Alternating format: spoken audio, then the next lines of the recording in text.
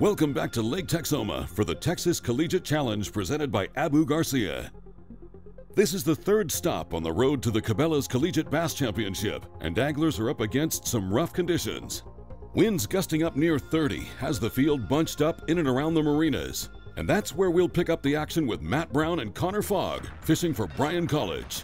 We started off in the back of this marina trying to fish a shad spawn, and we're trying to flip these slips with a spinnerbait and a jig and stuff and catch them. He's caught a crappie, white bass and stuff so far. We're thinking once the sun kind of starts to get up, it might pick up a little bit more. But this is what we've been doing in practice, and it's been paying off.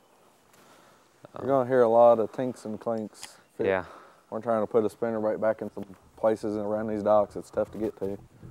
Bryan College is sitting on top of the current Cabela School of the Year standings, and they made the trip from Dayton, Tennessee to defend their lead. You know, we drove 14 hours, had 2 blowouts just to get here, and you know, it means a lot just to be able to get here and fish this lake. Our school and programs like this that makes it possible, but to be able to win something like this and put our school on the map, you know, would mean a lot to us.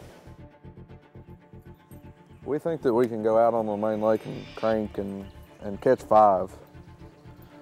But we're wanting to do this because we know these fish in here are the bigger ones. These are better quality fish. We believe these are the winning fish if we can get them to bite.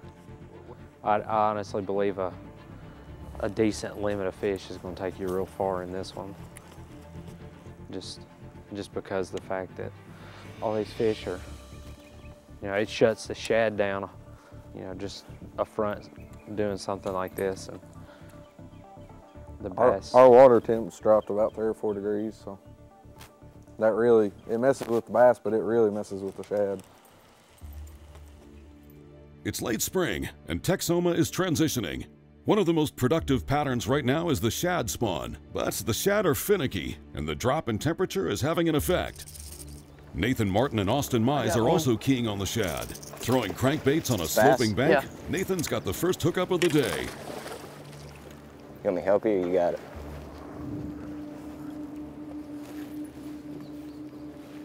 Look, I just swing it. Nice. That'll work. Right there, good job.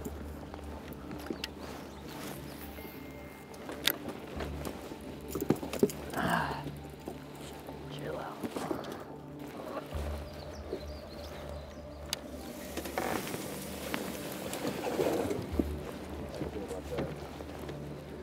Always good to get the monkey out of the boat. It ain't a big one. We'll have to cull that one. But I want to get 5 and then go from there. I thought he was bigger than that when he jumped. I thought it was at least 3-pounder, but. What did he eat? Square bill? Yep.